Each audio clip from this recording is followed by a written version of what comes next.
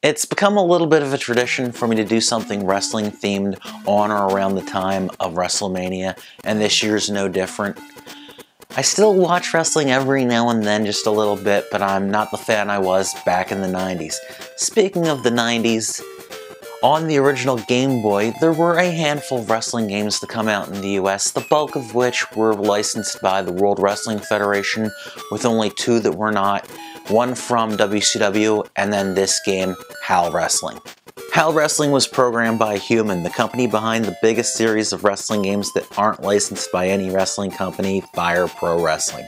The first Fire Pro game came out in 1989 for the PC Engine, so it wasn't terribly long afterwards that this game saw a release.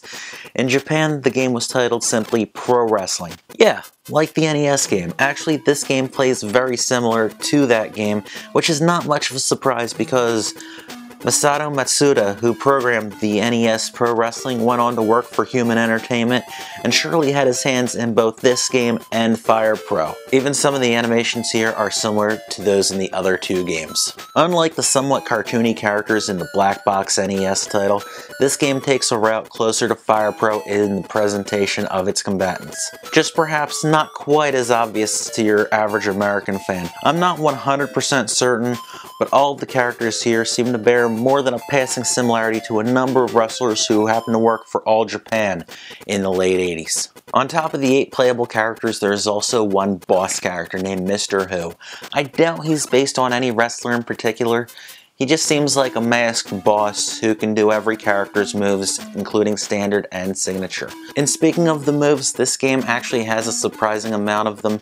Even the start button is used for grapples and mat attacks, and among the different wrestlers you'll find in the game, you'll find little variations on their styles, including brainbusters instead of vertical suplexes, or German suplexes instead of belly to back. Different running attacks for the wrestlers are also quite common as well, and when you compare this game to most of the other Game Boy and even other 8-bit wrestling games out there, you have more moves per character here. Impressive when you think about it. With the exception of King Samson, whose signature move is a lariat, all the other signature moves and attacks in this game are completely unique as well. Like with Black Box Pro Wrestling, it's a bit of a button masher, but the gameplay is still pretty solid.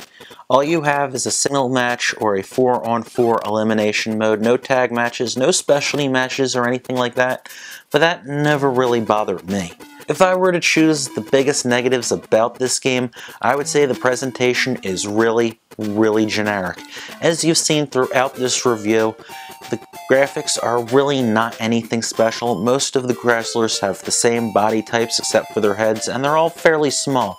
The ring and the audience are pretty bland looking too. The design of the audience, I guess you can say it was meant to represent a captive Japanese wrestling audience. But one thing I will say, at least they're animated. Not too many 8-bit and even some 16-bit games have that.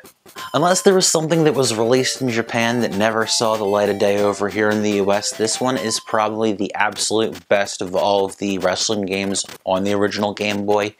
If you've never played this one and you're into wrestling games, then this is one you may want to check out. I hope you've enjoyed this review. Thank you for watching. I'll see you next time. Take care.